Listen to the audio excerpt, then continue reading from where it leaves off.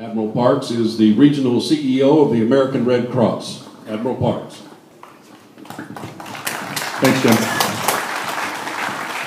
Jim. Good morning, everybody. I'd like to thank the USO for this wonderful opportunity and the privilege to be out here today with all of you. And before I start, I just want to thank all of our soldiers, sailors, airmen, Marines, and Coast Guardsmen for your service to our country. Not only our active duty, but our retirees and our veterans. Thank you so much for all your service. And to our men and women in uniform, our brothers in arms with the police and fire department and first responders, thank you for what you do. This is a special day, an important day for you as well. So I thank you for that. You know, today is that special day. It's been known now as by proclamation as Patriot Day. It's also by proclamation a national day of service and remembrance. How fitting that we would be out here today. When I was asked to speak, I was asked to talk about where I was on 9/11. I think all of us can probably think back to where we were that day in September 2011. I was the commanding officer of a 270-foot Coast Guard cutter stationed in Portsmouth, Virginia. We were ironically in the shipyard at the time in Norfolk, which I was walking through the mess deck of the ship, and I saw it was about 8:45 or about 8:50 at that time, and I saw a bunch of guys standing on the mess deck, just watching TV, middle of the workday. I was like, what's going on here? So, being me, I walked over and said, what's going on here? What are you guys doing? And I thought they were watching a movie, because there were the Twin Towers, one of them on fire. And they said a plane flew into the World Trade Center. And I stood mesmerized looking at that, and I said, is this real? And they said, yes, it just happened. And while we were standing there, 9:03, the second plane hit, and immediately realized that this was no coincidence. We were certainly under attack. And for us, we had offloaded all our ammo. We had no anchors. We couldn't get the ship underway if we wanted to. Engines were torn apart. So we were kind of sitting ducks there in Norfolk, the home of the largest naval base in the world, with nuclear carriers and nuclear subs right around the corner. But everybody sprung into action, and for the Coast Guard, that was a huge time for us.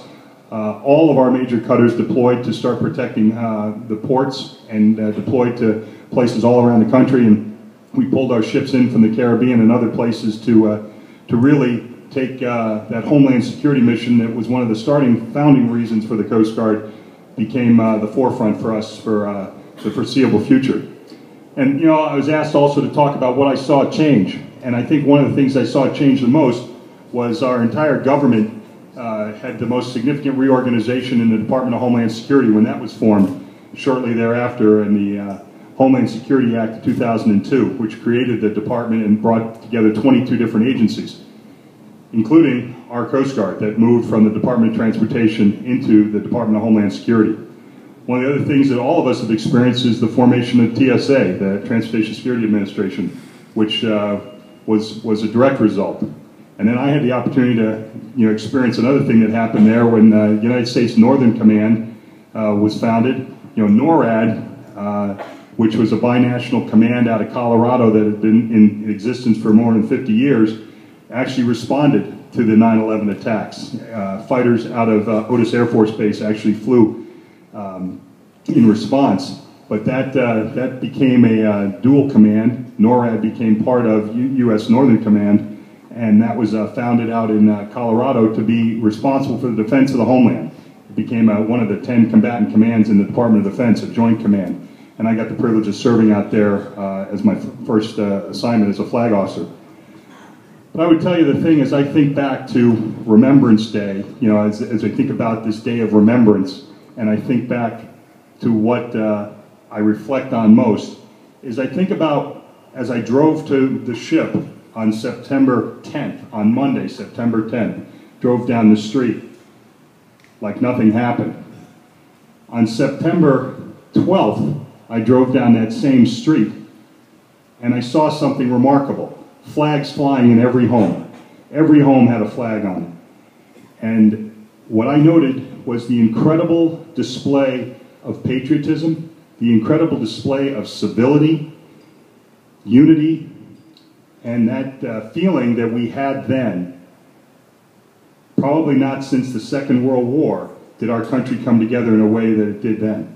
When I think back to this day, that is what I remember. That is what I long for 14 years later, that we don't lose sight of that opportunity to come together.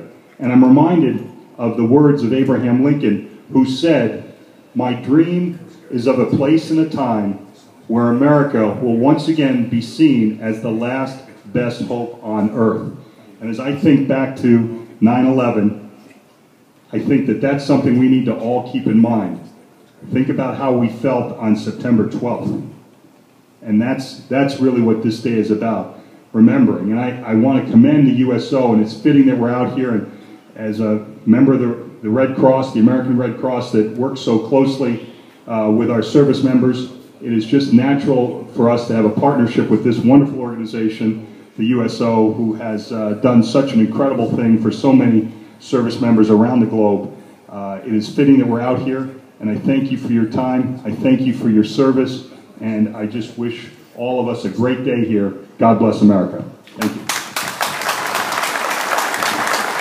Thank you, Admiral.